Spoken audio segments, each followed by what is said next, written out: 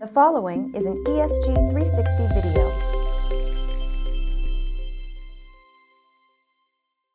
In this series of videos, I've been talking to my colleagues that cover specific segment areas of the IT technology world. It's so complex that sometimes it's hard to keep up with all the individual moving components. That said, today I'm joined by my colleague Kevin Rhone.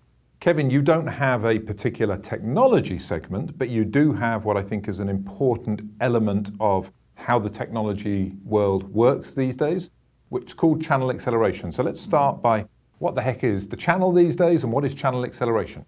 That's a great question. I lead what we call the channel acceleration practice here at ESG. And what that means is that we work across all of the different technology areas, across all the segments with all of the analysts and colleagues on the technical side. But we work more directly with the channel teams at our clients on issues of strategy, issues of programs, issues of execution, engagement with partners, really what I like to call the business side of taking technology to the market. How have things changed? I presume this has not stayed static. It used to be very much, stuffing the channel and box shifting and so on. And how has it changed in your view of late? I think the simplest way to describe it is that it has been transformed from a product-oriented, fulfillment-based, the old traditional term was pick, pack, and ship. That has gone by the wayside a few years ago. And now the channel is really oriented towards identifying, solving solutions problems with multiple vendors' technologies and delivering services around those to support them on an ongoing basis. So the role of the channel and the partners has transformed from fulfillment to delivering business outcomes and solutions. So that's how it's changed. Why has it changed? Does it drive the market, or is it a response to what else is going on in IT? What's driving what, do you think, from the channel perspective? Well, in answer to your question about why has it changed, is rooted in the fact that the partners themselves are not usually a leading indicator.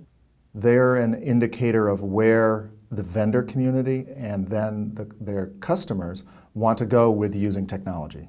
The way they purchase it, the way they consume it, the way that they employ it. And good channel partners maximize their ability to make money off the way that business is transforming.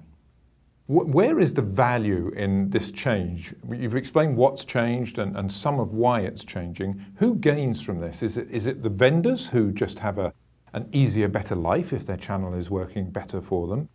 Is it the end users? Is it the channel themselves, or some mix of all the above?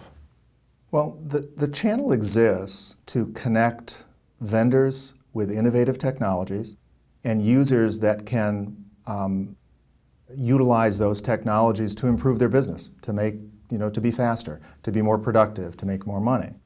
And as a result, the role of that partner is to figure out that link between the two. And that has changed. And that's the changing transformation of multiple business models, of as-a-service deployment, of SLAs and different service delivery components for them, to allow the customers to utilize that technology as it changes. So it can be a win-win-win? Well, we'd like to think that. We'd like to think that. Ultimately, they connect the vendors with the users and create a winning formula for both of those and make a little bit of money along the way. Which is always good. Fair enough. Thank you. Thank you for explaining that. Thank you for watching.